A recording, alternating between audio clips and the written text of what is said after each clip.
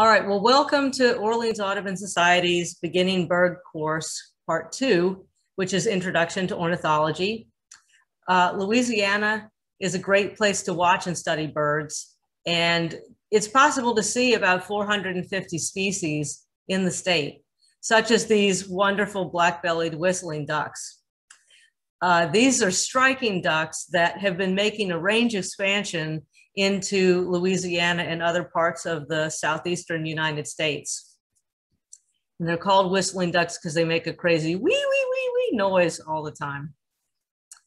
Just a brief introduction to who I am.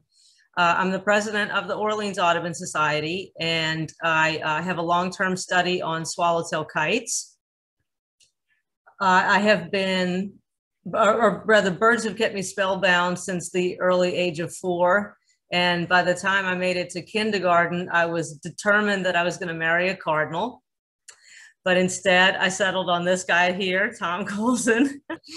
So let's see, I received my bachelor's and master's degrees in biology from the University of New Orleans, and a PhD in ecology and evolution from Tulane University. And my main research project is a long-term study on the swallowtail kite. That was the subject of my dissertation. And this is the cover of the conservation brochure that we have posted on the Orleans Audubon Society website. Last week, Wendy Reiner gave the first part of this course. She gave us a great introduction to getting started in birding and provided tips about binoculars and field guides and eBird and gardening with native plants to attract birds. If you missed her class or want to review it, a recording is available on the Orleans Audubon Society's YouTube channel. You just have to type in Orleans Audubon Society, and also on Orleans Audubon Society's Facebook page. And you can also find links on our website under birds and under events. And there are also a number at all of these sites. We also have recordings that I would like to recommend to you, like Beginning Birding Part 1, Backyard Birding and More, Bird Louisiana, Confusing Fall Warblers, Raptor Identification Workshop. These will all be helpful to you in learning to bird. The course has 2 handouts. I think most of you should have received those today by email. If you don't have them, you can go to our website at jjaudubon.net and go under the birding tab and under birding workshops and courses. The handouts are posted there. They have hot links in them so that you can click on the blue links and go to those websites. There's information on joining Orleans Audubon Society and signing up for our email announcements on our MailChimp landing page. And also there's a link to our YouTube channel where you can find recordings. I'd also like to encourage everybody to consider joining the Louisiana Ornithological Society if you are really getting into birding and want to be more serious about it. There's information there on these handouts. Another handout has information about local birding destinations, for instance, Audubon and City Park, and places that you could go on your own. And both handouts have plenty of information about birding guides. Okay, to get started with the nuts and bolts of this class, ornithology. Ornith means bird and ology means the study of. So ornithology is indeed the science of birds. And just to make sure that we're all on the same page, birds include a number of crazy looking animals, including penguins, but there are flying animals that are not birds. For example, bats are of course mammals. All birds have feathers, like these emperor penguins. You know, it may look like it's got a coat of fur, but indeed these are feathers. And mammals have fur, like this giant fruit bat. There is such a fantastic diversity of birds. By some accounts, there are an estimated 8,800 birds, or other estimates are that there are over 10,000 species of birds, like 10,200 species. And then there are even some other estimates that say there may be 18,000 species of birds taking into account those that have not yet been discovered and those that are cryptic species that we would need a DNA analysis to identify. Now here we have the world's smallest and largest representatives. So in this corner, we have the gorgeous bee hummingbird that's from Cuba. The smallest of all birds, weighing only 6 to 7 hundredths of an ounce. That's less than a dime. And this little guy is less than 2 inches tall. And in this corner, we have the heavyweight champion, the common ostrich from Africa. And a big male can weigh up to 346 pounds and stand up to 9 feet tall. But there have been bigger birds on the planet. So I'm going to take just a minute to talk about evolutionary relationships of birds, because it's pretty fascinating. The archosaurs were the ruling reptiles that are an ancient lineage that gave rise to both the crocodilians and birds. So crocodilians, including these American alligators, those are the closest living relatives to birds. The Archosauria also gave rise to some really fantastic animals like the theropod dinosaurs, which include the tyrannosaurs and the velociraptors. You know, that you don't want these guys in your kitchen, right? So these were some huge carnivorous dinosaurs that are indeed relatives to birds.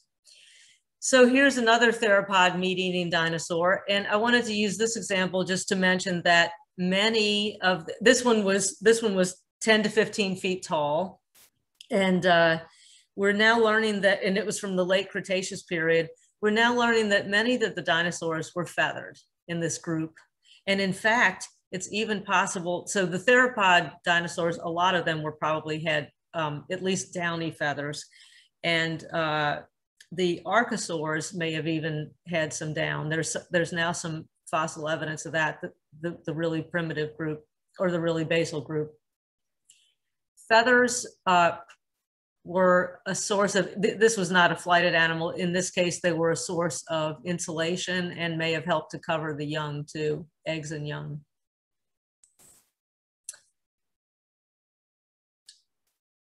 So birds are really the surviving dinosaurs. Birds evolved from these small carnivorous feathered dinosaurs that were in the theropod group in the late Jurassic. And this group was known as the Maniraptoran theropod dinosaurs.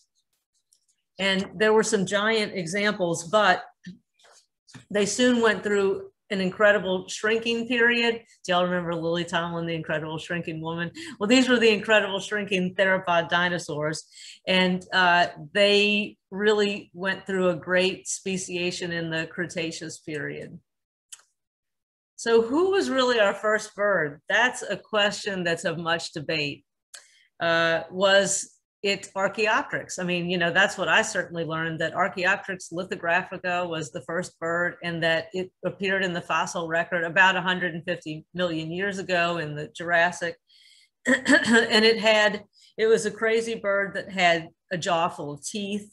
It had claws on its wings, and it had a long bony tail, among other unusual features.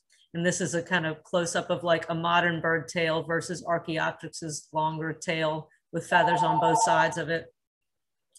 And so is it really in the clade Avalae? And the reason that that's interesting is because that's what we call the modern birds. Some recent fossils that have been found that are close to Archaeopteryx and maybe a close relative kind of suggests that maybe Archaeopteryx indeed was a close relative to birds, but that it was not in the direct line of ancestry. Let's see.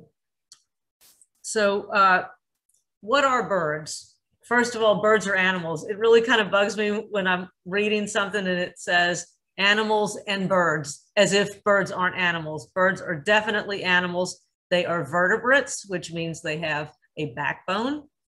They are endothermic, which means that they're able to regulate their own body temperature. They're warm-blooded the way we are.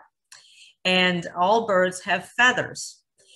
Their feathers serve as insulation. And for many birds, it's also a lightweight surface that enables flight. And in some birds, it's also a display, used for display. And some birds it's used for producing sounds as well. This is a Harris hawk, and what I wanted to talk about here is that all modern birds have beaks. If you study the evolution of birds, that is not the case for some of our early birds. Many of them had jaws full of teeth, or a combination of some teeth and beak, and maybe teeth on one jaw and not the other. The beak is, so there's a bone that comes, there's a joint here, and there's a bone that comes down to about here in the bird's beak, and then it's covered with a horny keratinaceous plate. And so that's what we actually see is, that's covering the bone. And keratin is made out of the same thing that your fingernails are made out of. So all modern birds have beaks. None of the modern birds have teeth. But there are some fascinating ancient birds that were toothed animals. All birds lay eggs. All birds have the same mode of reproduction, that they lay a hard-shelled egg and incubate that egg and hatch out of an egg. In mammals, for example, we have egg-laying mammals, but in all birds, we can say that for sure they all lay eggs. Now, this is an ostrich egg. And what I love about this one is, because it's so huge, you can see all the pores in the egg, especially in the shadow here. The egg pores allow the embryo, as it's developing, to be able to lose water. The egg needs to lose about 18% of its weight to 20% of its weight to hatch. So it gradually loses some water out of these pores. And it also allows it to breathe through here. While the embryo is developing, it has a blood vessel network that grows around it and pushes up against the inside of the shell.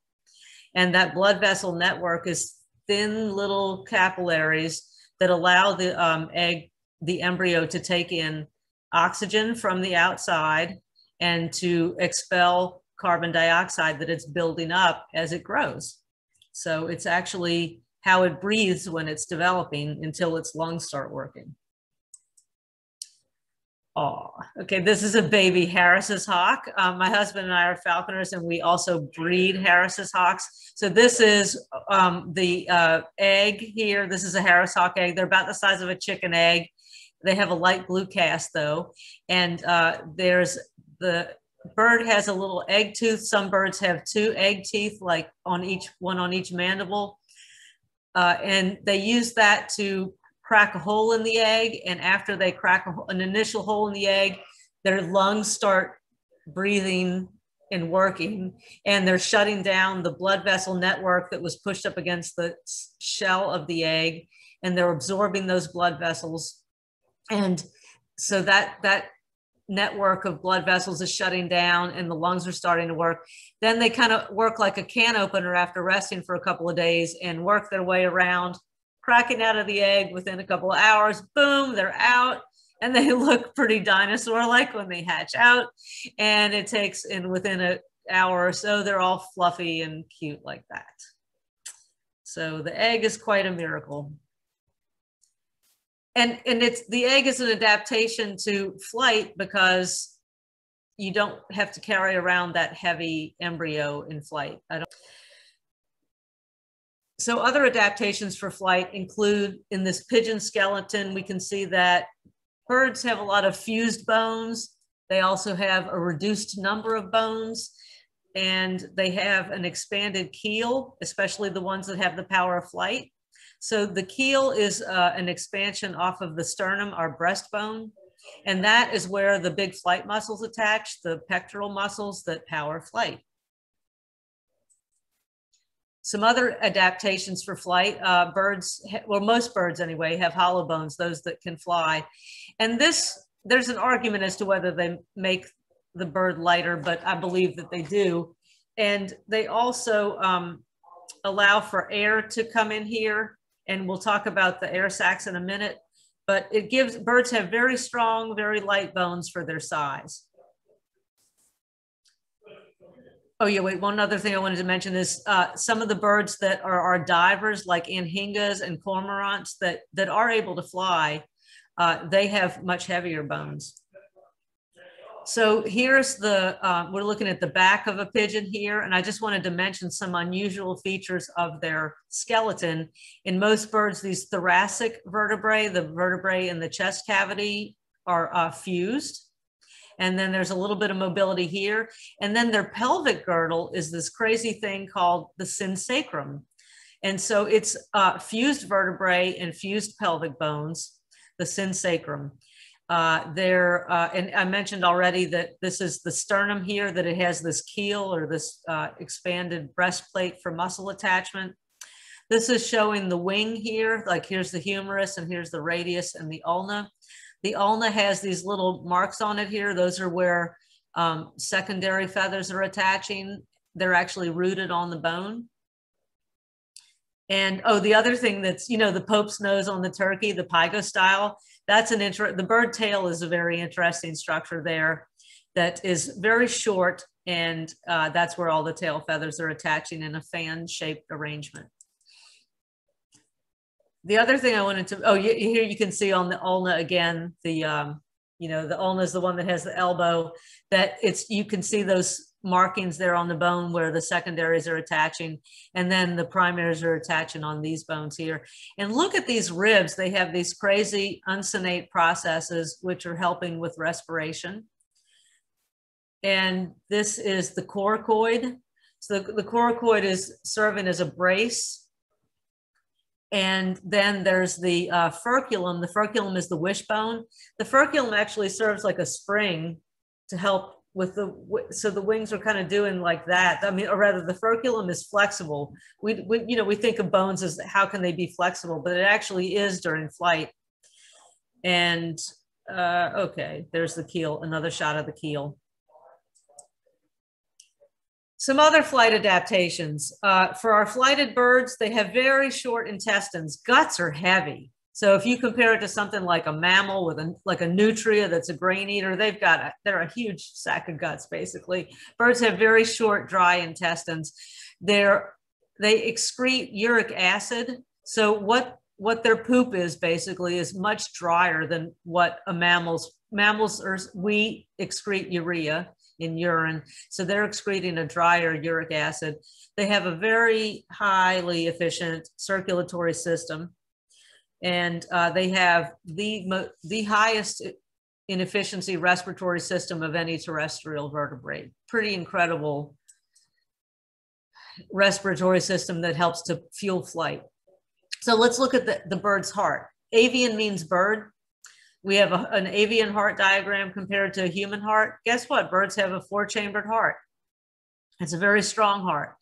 And the bird's heart is very large relative to its body size, and that's to supply the nutrients and oxygen needed to power flight.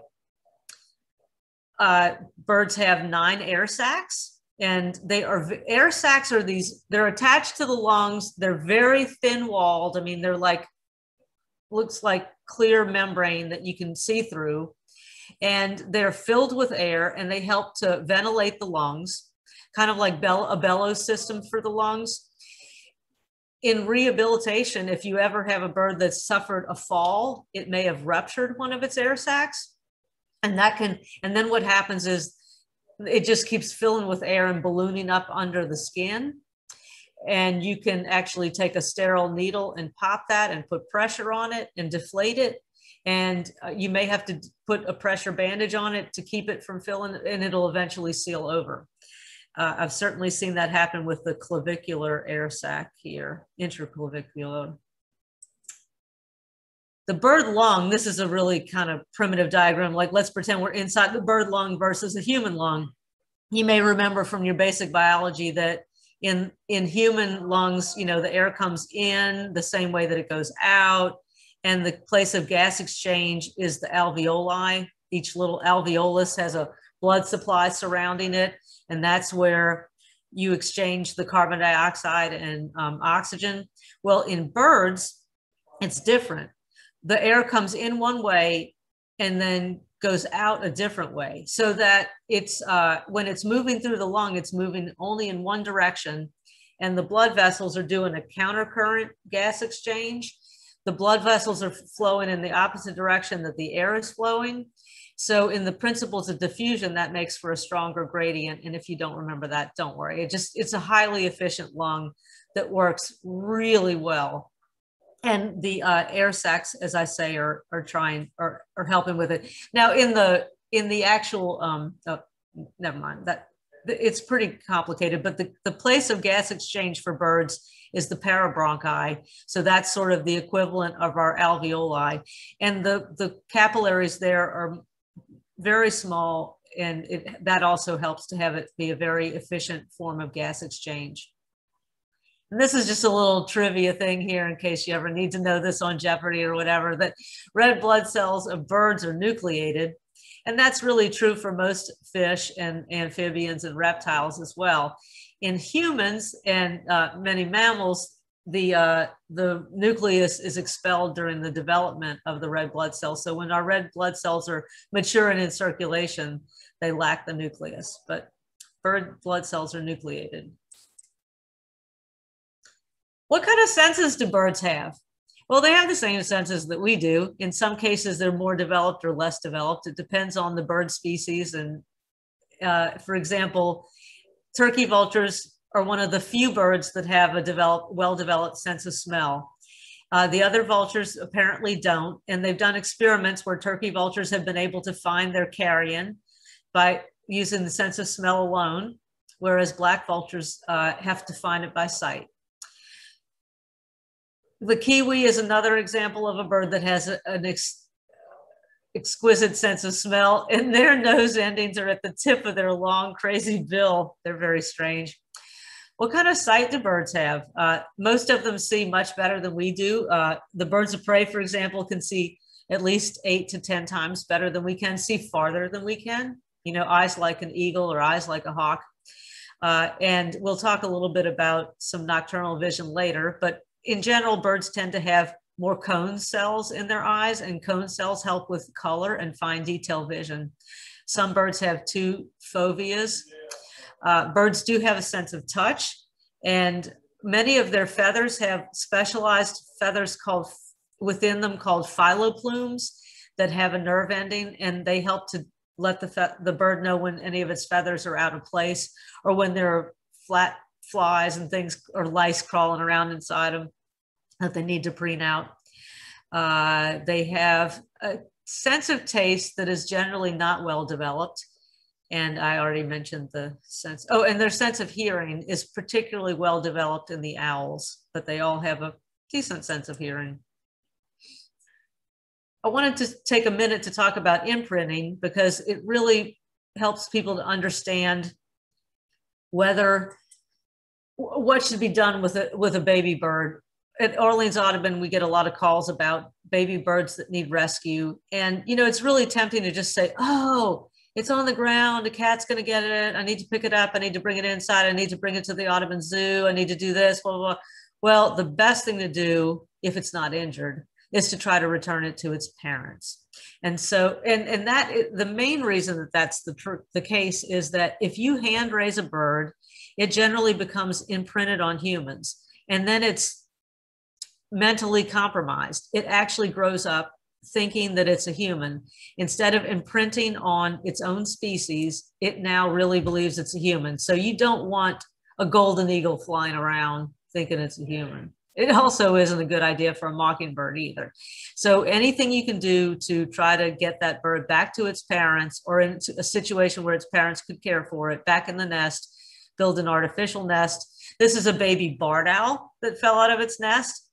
And somebody called me about it and they knew where the nest cavity was. I spent a couple of minutes talking to the power company. They got a bucket truck over there and returned the owl to the cavity within 45 minutes. And its parents took care of it. This is a baby red-shouldered hawk that John Nelson rescued, and he built an artificial nest platform because the nest was not accessible and put the baby up there. And this baby's able to thermoregulate on its own, so it would be okay to put it in an artificial nest platform. If it was a really young baby, you wouldn't be able to do that because there are probably other babies and the parents couldn't split their time between them. But anyway, so that the parents could come feed the young. Remember what I said about the bird's sense of smell, poorly developed sense of smell? There's that old wives' tale that drives me nuts that, oh, if you touch the baby bird, it'll smell like humans and the parents will never come back. Well, maybe that's just something parents tell their kids to leave the birds alone. I don't know, but it is not true. Birds have a poor sense of smell and they want to take care of their young anyway. I mean, as soon as that baby starts begging for food, they're going to be back to it. Okay, I'd like to talk a little bit about bird behavior in addition to imprinting. Wendy had mentioned migration, and that's one thing that I study. And I was just going to talk really briefly about swallowtail kite migration that Orleans Audubon and myself are studying using GPS satellite transmitters. We are doing this in collaboration with the Avian Research and Conservation Institute, our colleagues in Gainesville, Florida. And this is the back of a swallowtail kite, an adult. We fit the bird with a GPS satellite transmitter. These are 2 solar panels that power the battery. So theoretically, the transmitter could remain operational for the life of the bird. And it reports back to this via Argos satellites. And then we download Doppler and GPS locations. So we get really accurate fixes on the bird 10 times a day. And it shows us like where the bird is going exactly. Oops, sorry, I went the wrong way. And so here's a map of Lacombe, the male swallowtail kite that we tracked. And these are showing his trips down and his return trips up. And so swallowtail kites, this bird nested in Lacombe down here. And he spent the winter on the Paraná River in southern Brazil. And the round trip migration is this incredible, like 10,000 mile trip. And the birds have to make this every year. Swallowtail kites, we know they don't breed in their first year. We know they don't breed in their second year. They may breed in their third year, possibly. So they have delayed age at first breeding. So they have to have gone through at least a couple of these 10,000 mile migrations before they're able to breed. So this 10,000 mile round trip, what does that really mean? Like if you took a journey to the core of the earth, that would be about 4,000 miles. And if we look at the distance around the earth, circumferences, it's somewhere around 25,000 miles. So it's a long way. It's pretty incredible what they do. Whoops. And this is the track from another bird that we tagged, Pearl, Mississippi. And one of the things we've learned is that in spring migration, the birds, it's a race to make it back to the breeding grounds. And the birds are often going straight across the Gulf of Mexico instead of following the overland route. Well, this can be dangerous. And what happened to Pearl, Mississippi is in the spring of 2013, he hit a strong cold front that was moving across the Gulf of Mexico. And he was so close. He almost made it to shore. And instead he had to turn back to Texas and come around this way. He still bred that year, but we found that unfortunately, some of the swallowtail kites, when they hit a strong enough cold front, just battle strong headwinds for days and nights on end and eventually get exhausted and drown. And of course, imagine if you're a hummingbird or a warbler, these spring migration cold fronts can be quite deadly. They can be selection events, actually. Swallowtail kites cross the central Andes in Colombia at one of its highest points, where it's 3,000, 3,500 meters and higher. And really, that's nothing to a kite. It sounds fantastic and amazing to us, but this is their bird's eye view, and they're just happy to be there. Okay, so moving along, I'd like to talk about some identification methods. Let's really get into the nitty-gritty of birding. You want to use field marks, and we're going to review some field marks. Like this red cockaded woodpecker has this white cheek and laddered back. We can use behavior, like we can tell that it's a woodpecker because of the way it's hanging on the side of the tree. It's got 2 toes facing in the front, 2 toes in the back. It's using its tail to prop itself up against the tree. That's a very woodpeckery thing to do. Vocalizations, they make a little weird call. We could maybe listen to that. We could also look at the range map and see what woodpeckers are found in that range, which ones are the plausible woodpeckers. And we can look at the habitat. Some birds have very general habitats, but in the case of the red-cockaded woodpecker, it's an endangered species that really relies on a super endangered habitat, and that is the longleaf pine savanna that used to be throughout the southeastern United States.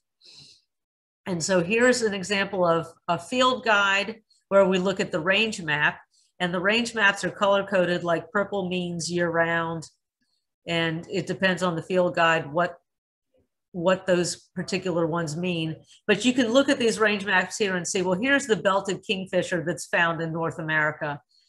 Could I see a ringed kingfisher here? Well, they're really from Central and South America.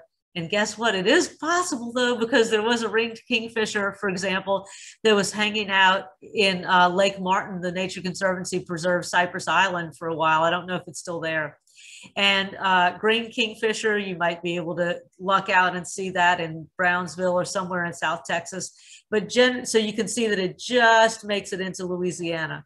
So referring to those range maps, especially when you're a beginner, is a really good idea before you open your mouth and tell somebody what you saw. Okay, so let's look at some of those identifying field marks. This is a Swainson's warbler. It's a woodland warbler, and you can see that it has a white supercilium. All the field guides in the beginning have the topography of the bird, and you really want to study the field marks and topography. It's just something you have to learn. The crown and the lores are the, so Swainson's warblers have dark lores. That's the space between the eye and the bill there. Here's a song sparrow. They have a lot of field marks. They have this grayish nape that's striped, and they've got a gray supercilium. They've got an eye ring. They've got a white throat, a streaked breast. The sides are streaked. And if we look at this up close, look, it's got a median crown stripe. It's got a lateral throat stripe. This is the malar here. This is the mustachial stripe. And I have to admit that sometimes I get these mixed up and I have to look at the topography again. Just wait, which one was which? The auricular or the ear patch, the eye line here, the supercilium. This is a brown thrasher. That's a fantastic looking bird. It has very striking wing bars, has a beautiful yellow iris, very long tail and short wings, long curved beak. Here's a northern parula. We can see that it has white eye arcs. Some birds have an eye ring. This one just has arcs. Notice it's got a two-tone bill, that it's got a green triangle on its back, that it's got two white wing bars that are pretty prominent. If we could see the front, we'd see that it has a necklace, that especially the males have a really well-developed necklace with a little bit of orange in it. The lower mandible, I think, as I mentioned, is yellow. Look at their tarsi. They have the scaled part of the leg, the tarsus is black with yellow feet. They have a lot of spectacular field marks. A few learning tips that I think help me anyway. I always tell people, let me hear you say it. When you're studying birds, it's really good to say their names out loud, especially birds that have compound names, but it really helps you to remember them. It can help you to write them down as well. If you're trying to learn the bird's sounds, mimic their vocalizations. Maybe don't do it when anybody else is listening, or maybe do, you know, but it can really help you to remember what the bird sounds like. And you can make I'm going to talk about field notes in a minute. And you can explore a species by going to eBird. I highly encourage everybody to get an eBird account. It's free. Get one if you don't have one, because it allows you to get to parts of eBird that aren't available to the public. But just go to ebird.org and go to explore species and type in a species name, and it's going to give you, it'll return all the photographs and recordings of that bird. If you sign in, it'll show you your recordings as well, and your where you've seen the bird. And then the other thing that I would recommend is to repeat things and review things, especially review birds after you've seen them. Try to learn a little bit about the bird, but beyond just its name. We can all improve our observational skills by documenting our observations. One of the things that beginners have the hardest time on too is, okay, I saw a bird that's kind of rare. I need to describe it. And the handout provides some information about describing birds, where you need to go to report a rare bird. But the main thing is you have to be honest and try to remember, what is it you actually saw? Like, it's easy to look at the field guide and say, oh yeah, it's got yellow undertail coverts. Well, did you actually see the undertail coverts?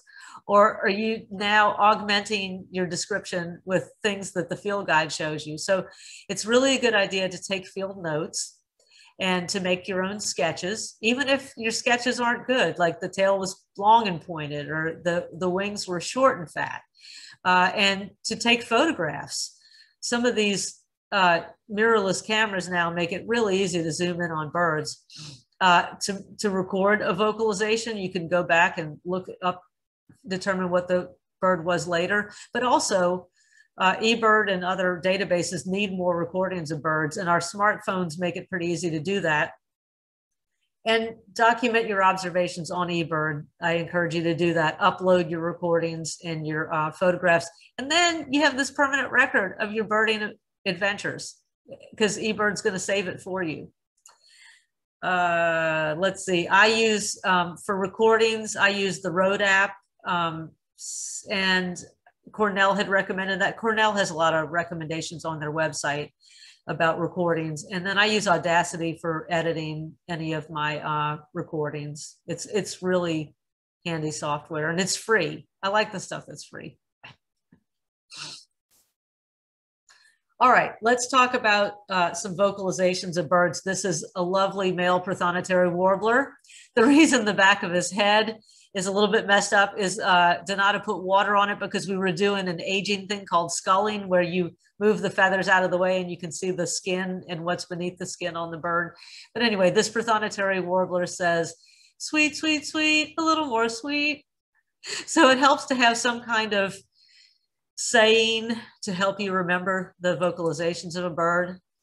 Donata says that the Swainson's warbler is saying, I'll meet you at 3 o'clock, and its vocalization sounds like.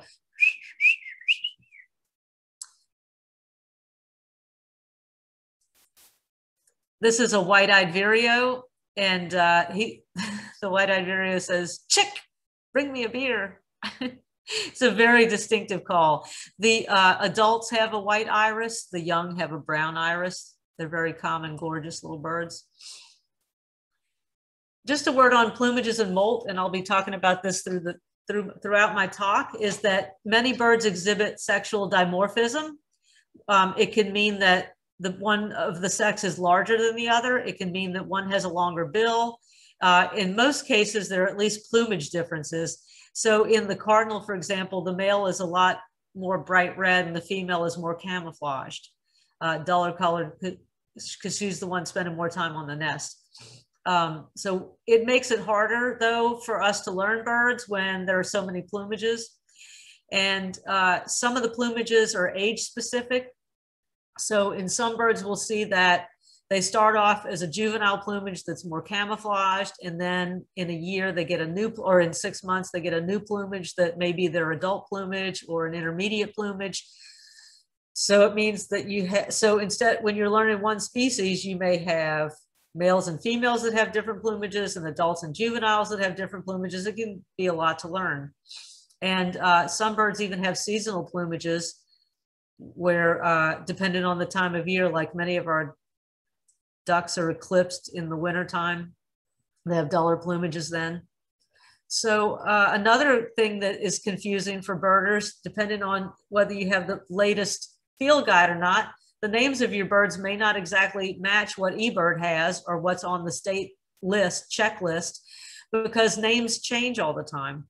And that's because our study of how birds are related is constantly changing as new studies become available. So two of the main reasons that names change would be that names have become politically incorrect. Like this long-tailed duck used to be called the old squaw, and it's now the long-tailed duck. Sometimes it was named after naturalists, and we're moving away from that now. I don't like that, but we're starting to instead give it a descriptive name versus perhaps naming it after the person who discovered it. And then there's this thing called lumping and splitting. Lumping and splitting means that, okay, we had this species that we thought was all the same, but somebody went in and did a pretty comprehensive analysis. Maybe they compared the bird songs, and maybe they compared the DNA and found out that these two birds that look alike are actually very different and don't interbreed. And so in that case, we had one species that was lumped together, and we're going to split it into two species. And in other cases, species that we thought were different over different parts of the world, like this is the white-tailed kite. Sometimes it's been called the black-shouldered kite.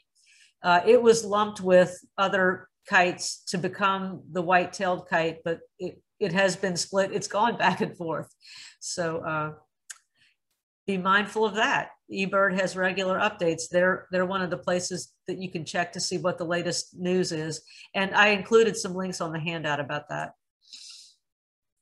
Okay, we're going to have a little bit of biology here about phylogenetics. So how are birds classified? It used to be that they were only classified by taxonomy, where we were just looking at physical characteristics. How did their plumage, was their plumage similar? Was the bill similar? Was the foot structure similar?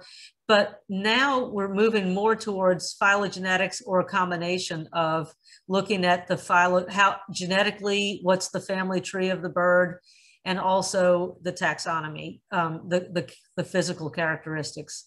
So physical traits, behavioral traits, and then in phylogenetics, we're looking at DNA. The DNA can come from the nucleus of the cell, or it can also come from the mitochondria. The mitochondria, remember, those are the powerhouses of the cell. And so they're producing energy for us. So there's the mitochondrial DNA usually only comes from the female. So it's considered to be more conserved. It's inherited from one, it's only passed down by the mothers. So we use phylogenetic, people study the similarities in the DNA to produce these things called phylogenetic trees. So it's an ancestry tree, basically. And this one was just redone recently for the ratites. The birds are developed, the modern birds are divided into two superorders, the paleognathes and the neonates. The paleognathes are the old jaws. So that would be all these birds here are elephant birds that are extinct, the kiwis, the emus, cassowaries, tinamous, the moas, which are extinct, the rheas, the ostriches. There were some gigantic birds that lived on this planet. And the biggest was probably the Malagasy elephant bird.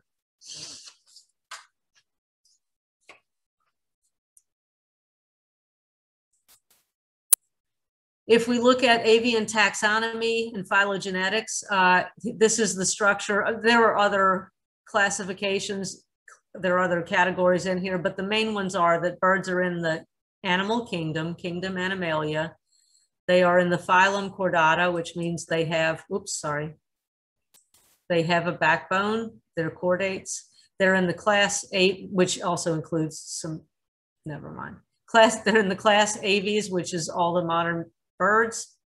And then when we divide them up, each type of bird, there are different orders of birds. So the pelican is in the order Pelecaniformes, and orders always end in aformes. They're in the family Pelecanidae. Families always end in -ae. And each bird has its own scientific name, which is genus and species. Scientific names are supposed to be italicized or underlined. Pelecanus occidentalis is the scientific name of the brown pelican. And so why would you care if you're a birder? Well, because the field guides, for example, are always structured according to the taxonomy and phylogenetics. And when you're learning the birds, you may have to look some things up by their common name and their scientific name. The field guides all provide that.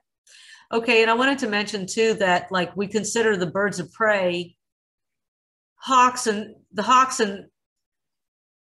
falcons used to be all lumped together in the same taxonomic group. But when a genetic study was done by Hackett et al. In 2008, they found a really comprehensive study. they found that the falcons actually were more closely related to parrots and passerines and seriamas. That's a seriama there. And that the hawks were more closely related to owls and mouse birds and such, and to the New World vultures. So your field guide, if it's a little older, may not reflect this change, or it may, but they are an example of convergent evolution. In other words, some of the predatory characteristics that we see in falcons, like their hooked beak and their sharp talons, and we see in owls and in the hawks and the eagles, it's a result of evolution shaping them in the same pathway, but they're not close relatives. So it's not the result of them being a close, they are related, but they're not close. You can see they're all in the green tree here, but they're not as closely related as we thought they once were. The order Accipitriformes includes the wonderful secretary bird from Africa. And it also includes the buzzards and eagles and harriers and kites and the old world vultures. And then the osprey is in its own family, as is the secretary bird. The Anseriformes are our ducks, geese, and swans. And these are mallards. We can see that the male mallard has this gorgeous green head, and the female is much more camouflaged. The males are also a little larger. The galliforms are our grouse and pheasants, and this is the northern bobwhite that we have here in Louisiana. So Galliformes, again, is the order name. And what I'm doing here is I'm just going to run through some of the orders that are common to Louisiana. The Pediciformes are the grebes, and of course we have the pied-billed grebe here. In wintertime, we have some other grebe species as well. Pied-billed grebes are common in City and Audubon Park. Columbiformes are our pigeons and doves, and the mourning dove is our native dove. Of course, we used to have the passenger pigeon as well.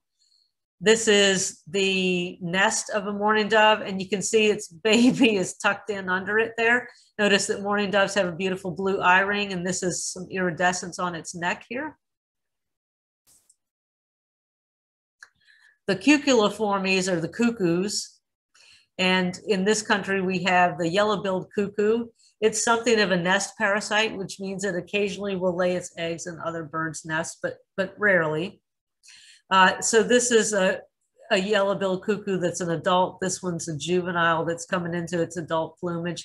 Notice in the adult, the beautiful fleshy yellow eye ring. And notice that there's some rufous on the primaries and secondaries on the wing. And the outer tail feathers have some white in them. Some field marks, kind of slightly curved wing. The Caprimulgiformes are the nightjars and the hummingbirds and the swifts. These birds all have small feet, and this is a common nighthawk. The nighthawks have a really huge gape. When they open their mouth, their large gape is for catching flying insects. They have very camouflaged feathers.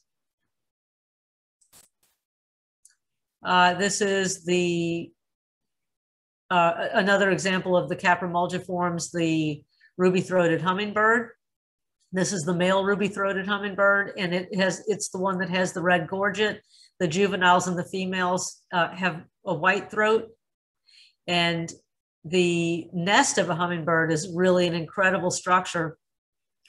The hummingbird builds the nest out of makes a cup that's about the size of a man's smoking pipe, and makes it out of grasses, weaves them together, and takes spider webs and ties in and lines it with plant down, and takes spider webs and ties in lichens from trees and to decorate the outside of the nest and make it camouflage, so it's very difficult to detect. Ruby throats usually lay 2 eggs, and the bills on the babies start out really short. These guys are starting, but you can see that the bill is nowhere near as long as the adult yet, and they're attended. The nest and the incubation and the raising of the young is done entirely by the female in this particular species. some of the words that you'll hear people talk about, like you might say hear people talking about an Archilochus hummingbird, which that's the genus that ruby throat is, or this is a Selasparus hummingbird. And you're like, what the heck are they talking about? Well, what that means is that it's a bird that they didn't get a good enough look at to identify, or maybe the plumage isn't allowing them to identify it's a species, so they can only nail it down to genus. And so Selasparus is the genus for the calliope hummingbird. And this is a female that, you know, she's fairly dull colored, but that's how the females are. But you can tell that it's got a very small hummingbird with a very small beak. And in the case of the ruby throat, you might hear them talk about an Archilochus hummingbird, and that might mean that they have a hummingbird that's coming to the feeder that's either a black-chinned hummingbird that doesn't have the black chin like a female, or maybe it's a female or a juvenile ruby throat. And so if they didn't get a good enough look at it, they would call it just by the genus name. Okay, then we go to the gruiforms, which would be the rails and coots and such. And here is one of my favorites, the purple gallinule. And this is a bird that you can see in the summertime. This picture was taken at the Bayou Sauvage National Wildlife Refuge in New Orleans East. What a gorgeous bird. Okay, then we have the Charadriformes, which are the plovers and sandpipers, gulls, terns, and shorebirds. This is a big group of birds. And here we have a killdeer. A killdeer is a type of plover that you probably have encountered in parking lots and such. They do, if they've got babies or eggs around, they do a broken wing distraction thing. The bird will flutter and act like it's hurt and try to lure you away from its eggs. So if it's going one way, you know the baby and the eggs are the other, in the exact opposite direction. So look at the gorgeous field marks on the killdeer, including this beautiful eye ring, and look at the bands on the breast, the two bands there, two dark bands. And it says, Kildee, Kildee. Here are some other shorebirds. This show, you can compare here an American avocet to a black-necked stilt. The black-necked stilts are here year-round and they breed here. The avocets are only here in the wintertime usually. You can see that the American avocet, these birds are really similarly shaped and they're about the same height. The American avocet has an upcurved bill, whereas the black-necked stilt has a very straight bill. Note the pink legs on the black-necked stilt, crazy little things. This is a greater yellow legs. And sometimes you might hear somebody say they had a Tringa spa or a yellow leg spa. Well, when they say spa, that's an abbreviation for species. And so what that means is, yeah, it was, maybe I saw a big group of them and I didn't go through and count how many were greater yellow legs and how many were lesser yellow legs. So I might say, oh, I had a big group of yellow leg spa, or maybe they were too far away for me to be able to distinguish the fine field marks, like one's a little larger. Maybe I didn't have another one there to compare them to, the length of the bill, etc. So that's another example of a spa that somebody might use, or use a genus name. And here we have Wilson snipe. These are very camouflaged birds. It's also a shorebird of sorts. They're here in the wintertime, and you'll usually find them in open, wet, grassy fields. And they have a long bill for probing into the mud for all kinds of mollusks and worms and insects. Very large-eyed. Notice that they have big eyes that sit on the sides of their head, and that helps them to detect predators. Loons are in the order Gaviformes, and they're only here in wintertime. We have the common loon, and you can see here that, you remember that I said that birds can have different plumages depending on the time of year. Well, here we have a loon, common loon, that's in its winter plumage, and you can see that it's a lot duller colored. And then over here we have a loon that's in the springtime, and it's beginning to get its breeding plumage, so that this is much darker and more checkered here on the back. And then here on the head, you can see that it's now got the bright red iris, and it's this is going to all be black. It's getting some of its breeding plumage here on the head. So just to make life confusing and more interesting. The loon changes its plumage in the wintertime versus the summer breeding plumage. Okay, moving to the Cichoniiformes, these are the storks. And this is the wood stork.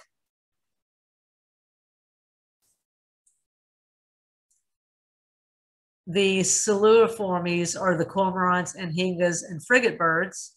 And so here we have the double-crested cormorant. They are very common here in Louisiana.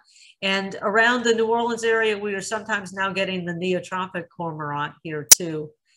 And there's even some evidence that they might be hybridizing in areas. So cormorants. Oh, the other birds in this group are anhingas and frigate birds. Here's an anhinga. They're sometimes called the snake bird. So these birds, sometimes when you see them, they'll swim underwater to pursue fish, and they use this dagger-like bill to spear fish. Sometimes you see them with just their head and neck above the water, like a periscope looking up, and then they go back under to swim and look for more fish. You'll see them drying out on the banks with their wings open. They actually have a very primitive preen gland. Their oil gland doesn't secrete as much oil as other birds, so they get more waterlogged. And so they really want to sit there and dry out in the sun, and they don't like it when you make them fly, because they're like, oh, great, now I'm just going to go back into the water and probably get wet again. Have to go somewhere else and dry out. But they're beautiful. So people also call them the water turkey, because they have a fan tail like a turkey. Then there are the Pelecaniformes. That includes the pelicans, herons, egrets, bitterns, ibis, and spoonbill. This order has changed a bit in its taxonomic relationships. So this is a juvenile brown pelican. And so you can tell that it doesn't have that striking dark brown and white and yellow plumage of the adult.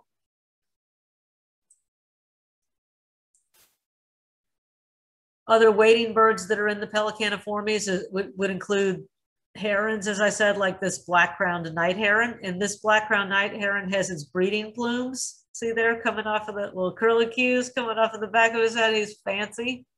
The night herons have much larger eyes than our other herons and much thicker bills and shorter necks. They're more stocky. And they're called night herons because they do most of their foraging at night.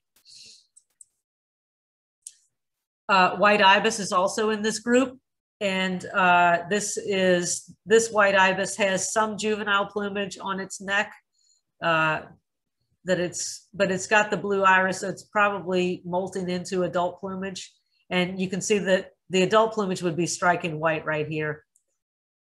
So ibis has a long curved bill for probing for crawfish and such. When people are These are dark ibis. That would be one thing that a birder might call these, or Plagatus spa. So at certain times a year, there are two dark ibis here, the white-faced ibis and the glossy ibis. And depending on the time of year, you may not be able to distinguish them. So what you would call them is, oh, I couldn't tell for sure which species it was because they're in their winter plumage or they're juveniles. And so I'm going to call it Plagatus spa, or just say that I saw some dark ibis. So that's what that means. You couldn't distinguish them between glossy ibis and the white-faced ibis, and they're both here. Okay, the Cathartiformes, which would be the New World vultures and the condors. So I want to emphasize again, the vultures that we have in Europe and Asia and Africa, those are Old World vultures, and they are related to the hawks. They're in the order Accipitriformes, whereas our New World vultures are related to hawks, but they are in a different order, Cathartiformes, or they're usually placed in a different order. So we have the black vulture and the turkey vulture. The black vulture has a short squared off tail. Turkey vulture has a much longer tail that's more rounded. The turkey vulture has really two-tone wings. So the primaries and the secondaries are going to appear much lighter colored than the underwing, which is black. In the black vulture, it's just the primaries that appear light underneath. And another difference would be the head color. The black vulture has a black head And the turkey vulture has a red head like a turkey, but you can't always see that from far away. And another thing, my girlfriend sends me a million pictures. I love you, Irene, but she sends me pictures of vultures all the time and says, hey, Jen, is this an eagle? So they're similar in size. Eagles a little bit bigger, but eagles hold their wings straight out like a 2x4, almost like a straight board. But a vulture is going to hold its wings in a dihedral, in a shallow V, and they're usually going to rock a little bit. And turkey vultures in particular have a strong V shape to their wings. So that's one way to tell them apart from eagles when they're really far away.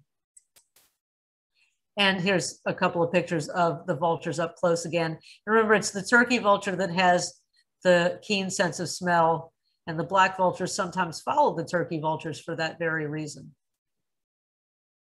And this vulture has poop on his back because he was roosting on a tower with other vultures above him. Oh, and one thing that's kind of funny about vultures is they actually urinate down their legs. Not really urinate, but they go to the bathroom down their legs. Their excrement is much more liquid than in most birds. And so their feet are always chalky looking. And it may be to help to cleanse, oddly enough, to cleanse their feet because of the types of carcasses they're in and out of. Okay, the accipitriformes are the hawk-like raptors. That would include the hawks, the kites, the harriers, and the eagles. And here we have a lovely red-shouldered hawk with one foot drawn up, sitting on a power line along a roadside ditch. This is an adult red-shouldered hawk. It's got a banded tail. This is Fergie, and she is a 10-year-old female Harris hawk, and we use her in the sport of falconry. Falconry is training and hunting with a bird of prey, and Fergie is captive bred. In fact, we bred her in captivity. The Harris's hawk has a number of field marks that make it easy to identify. You can see that it's dark brown all over, and notice that it's got a whole lot more rufous on its wing than does, especially on the shoulder, than does the red-shouldered hawk. That's the alarm call of a Harris hawk. And then also notice that the thighs are rufous. And when we look at her back here, we can see that she has the characteristic white rump patch. The only other bird of prey around here that has a white rump patch like that is the northern harrier. And then note that her tail is black and it ends in a white terminal band.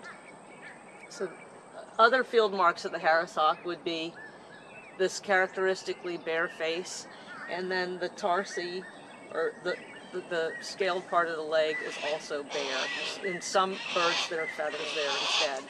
So those are some characters that help us to identify the Harris hawk. And I mentioned that she's a female.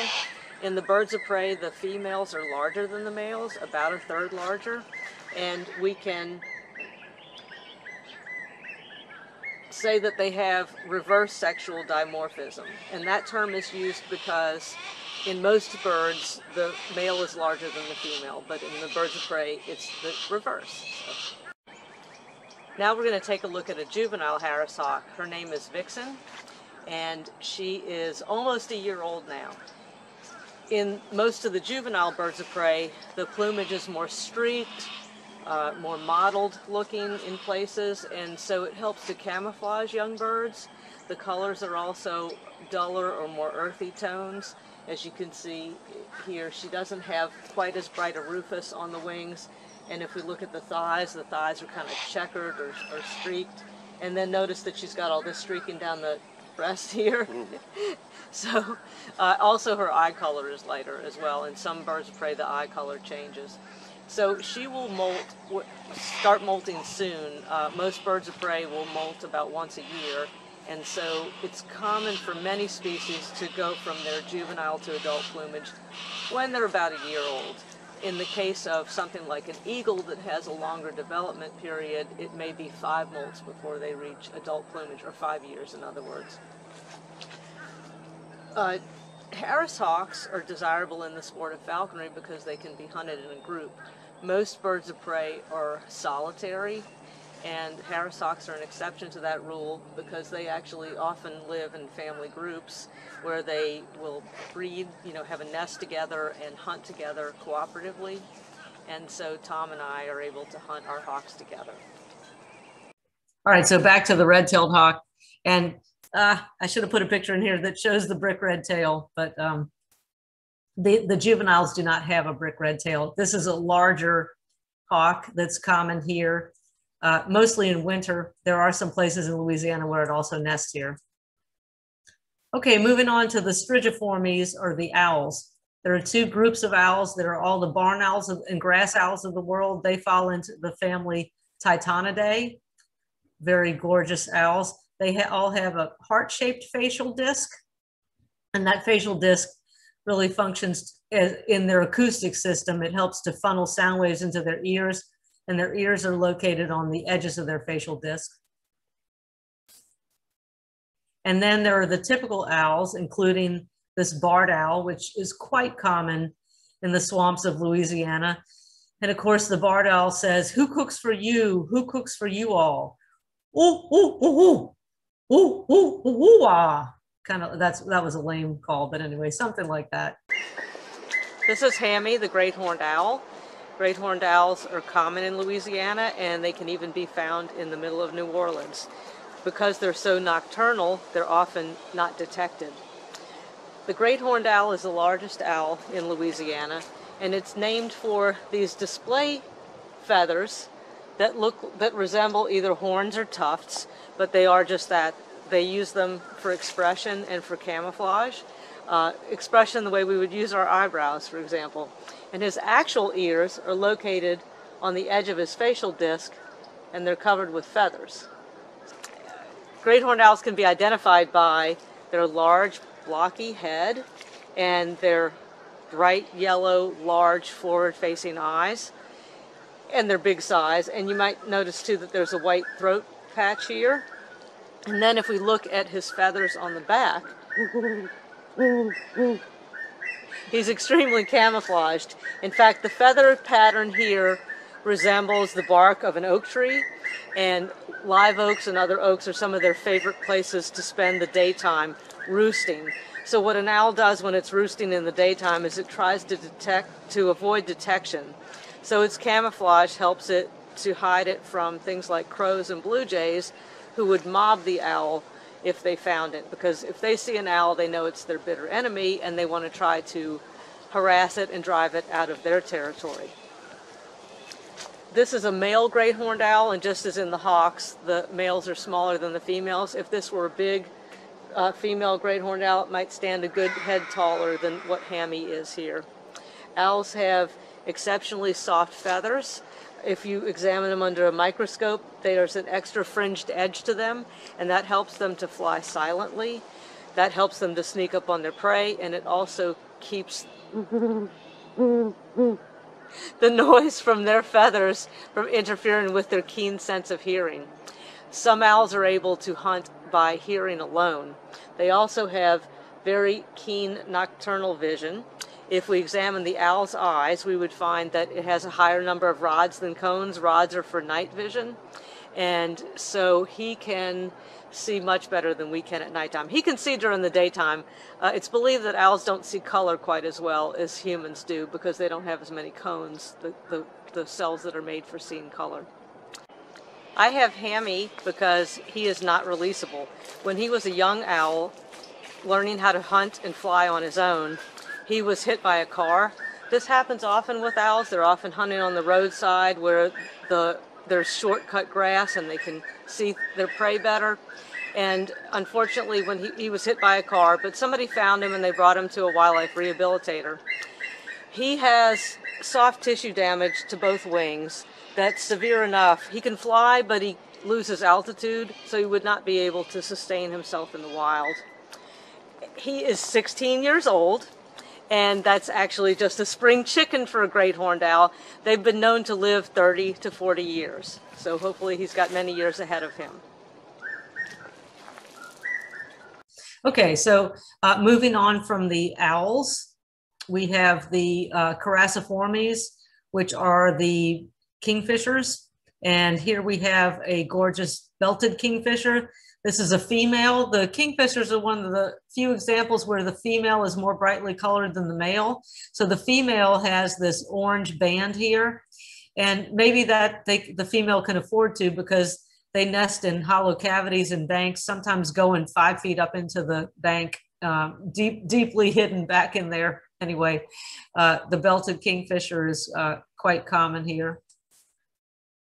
And then we have the woodpeckers, the Pisciformes, are pretty closely related. This is a yellow-bellied sapsucker. So it doesn't, the other woodpeckers that don't have woodpecker in the name would be the flickers, like the northern flicker. The yellow-bellied sapsucker is common here in winter only. And and I had mentioned earlier that the woodpeckers use their tail as a brace. They have stiff pointed tail feathers, and they have zygodactyl feet, which means that 2 toes face forward and 2 toes face backward for gripping. And they actually have a super long tongue, which is important for probing into the cavities that they've made to try to get insects. So the tongue of a woodpecker is similar to what we see in hummingbirds. The tongue tendon actually wraps around the back of the head and ends, so it comes around the side here and wraps around the back of the head and ends up here. So it's a very long probing tongue. Okay, back to our other convergent evolution birds of prey, the order Falconiformes. You know, it never surprised me when I heard that they were closely related to parrots. I was like, yeah, my kestrels, they never reminded me of hawks at all. I mean, they've got this blocky parrot-like head. They've got a parrot-like bill. They hold their prey like a parrot. You know, they're like parrots, only better. Oh, sorry for all you parrot lovers. But anyway, the American kestrel is our smallest falcon. Super gorgeous bird. This is a female. They have really long pointed wings and kind of a tiger shaped pattern. And as I said, they're related to parrots, the Psittaciformes. John was with me when we were birding when I took that picture.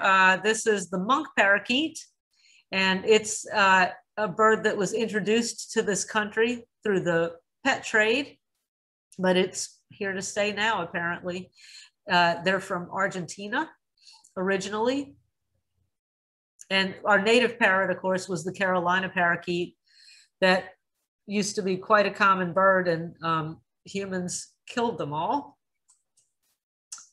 The order Passeriformes is a huge order of bird that contains probably half the birds known to, more than half the birds known to science.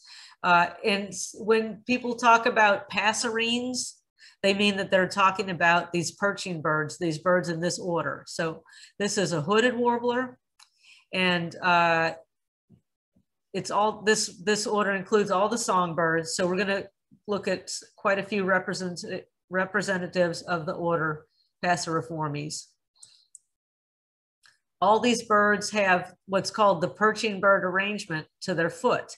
And what that means is that in the relaxed position, the foot is closed on the branch. So the bird actually has to contract its muscles to release the branch. And so that allows it to sleep perching. And so anyway, you can see here that the tendon for the muscle goes under the foot and connects to these digits here. And the tendon has like a gripping mechanism inside of it. So these are the perching birds, the Passeriformes or passerines. And there are a number of families, like this is the family Tyrannidae, and it includes the flycatchers and phoebes. And this is the great crested flycatcher, which is a common breeder here. And it is bringing food to its young right here. But these birds are in the genus Myarchus. And the reason I mention that is because you will hear birders talk about, oh yeah, I had a Myarchus flycatcher, I couldn't tell what it was. So that's another example of when you're like, okay, you know, maybe I got to look at the bird, but not a good enough look to identify it to species, but I could tell from that pattern, like we look again at this, this gray to yellow with the rufous tail pattern and that, you know, flycatchery head, that it's like, okay, it was some kind of Myarchus, but I'm not sure what. And in this case, this is an ash-throated flycatcher that's here in wintertime. It's a pretty good bird. Okay, then there's the family Corvidae. So the corvids, as they're called, are the crows and the jays and the magpies. So if you hear somebody talking about a corvid, they're talking about crows and jays, etc. One of our common corvids is the blue jay.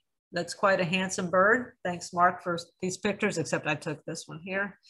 The crows that we have here are the American crow and the fish crow, and they're probably best distinguished by voice. The fish crow has a more nasal voice, and the American crow is just really obnoxious. It's what,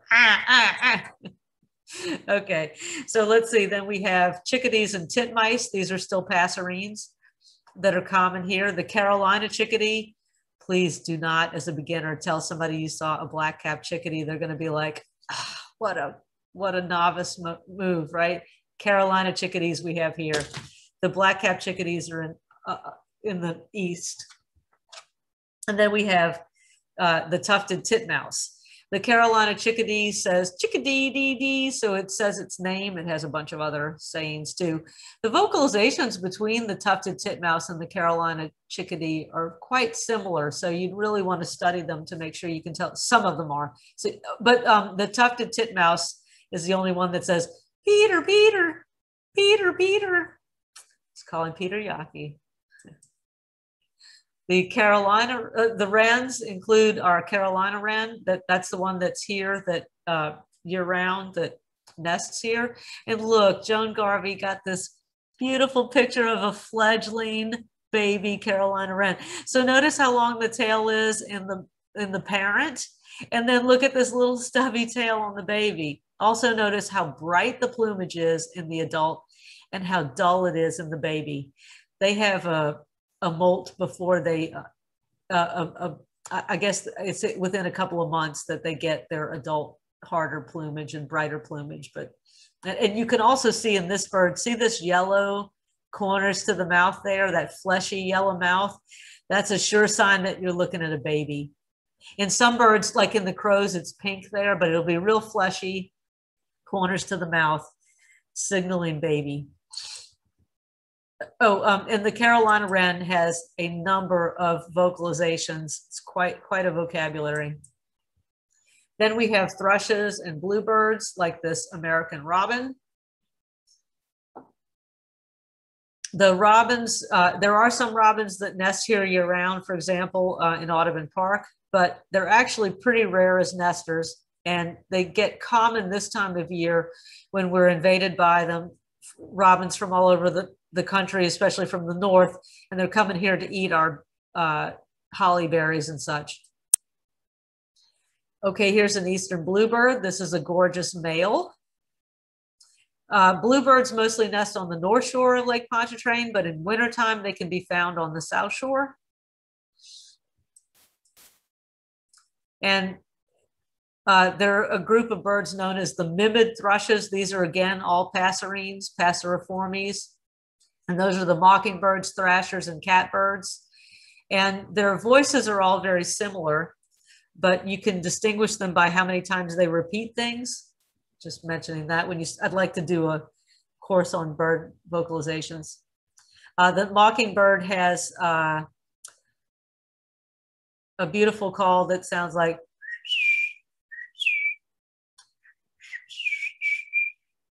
well, my mouth's a little dry. That didn't come out so good. Anyway, cedar waxwing.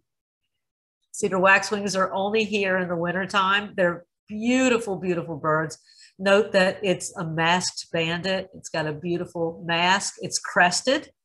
It's got this feather crest here. It's got black lores. It's got a beautiful yellow tail tip. And there are some orange markings on the back of the wing, or red-orange, waxy. The reason they're called waxwings is because they have waxy markings on the back of the wing that are the color of these berries that this bird was eating. And they have a really thin call that's a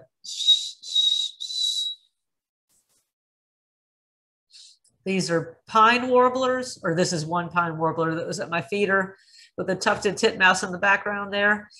This one was eating suet.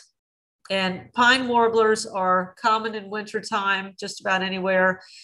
They can be quite dull. And when they're very dull, so this is a male in breeding plumage, but when they're dull, they can look like almost anything. So when you're sitting there with a warbler that has two faint wing bars and you can't figure out what it is and it's super dull looking, there's a good chance that it's a pine warbler. The cardinals, buntings, and grosbeaks. And of course, this would be like the bird everybody wants to see, the painted bunting. Thank you, Joan, for this picture. This is a male painted bunting. The females are entirely green, like about this color here. So blue head, look at that gorgeous, gorgeous red eye ring that's fleshy. The red throat and belly, the red under tail coverts, and this lighter yellowish green back with the green on the tertiaries. Really gorgeous bird. Then we have blackbirds and grackles, cowbirds and meadowlarks and orioles. And so these are our icterids, as they're known, the family Icteridae. And this is the red-winged blackbird. So this just is showing how different the male that's black with these red epaulets and the female look. And they are, of course, very common here. They are here year round, and they get in large groups in winter and eat all your seeds at your feeder. The red-winged blackbird male says conqueree, conqueree. Very loud, explosive sound. And finally, we have birds like the house sparrow.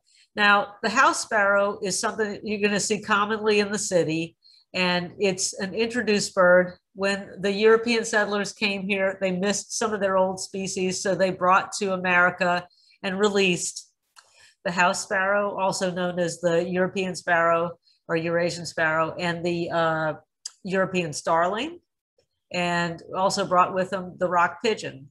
And so these birds are non-natives, and in some cases, they really pose problems for our native species.